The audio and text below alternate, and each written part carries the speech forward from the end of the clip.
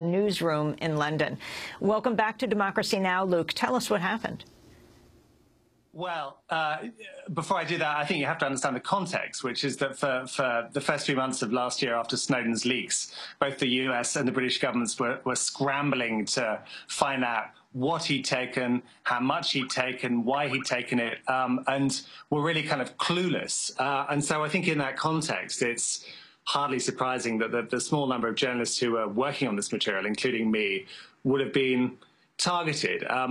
What happened was that I was writing my book. I was about halfway through. I'd been to see Glenn Greenwald in Rio in Brazil to interview him, which was a kind of curious experience because Glenn is clearly very heavily surveilled by, I think, all sorts of people.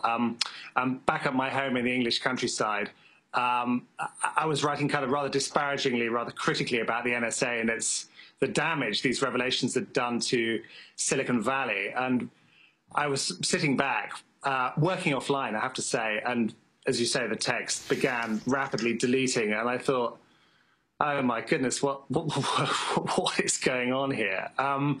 This happened 4 or 5 times over a period of a month, to the point where I was actually almost kind of jokingly leaving little notes every morning to this kind of mysterious reader. And then at one point, one of my colleagues mentioned this in a newspaper interview in Germany, and it suddenly stopped. So I wrote this piece not because this was a especially sinister experience, but merely to kind of lay out the facts in what was another curious episode in an already quite surreal tale.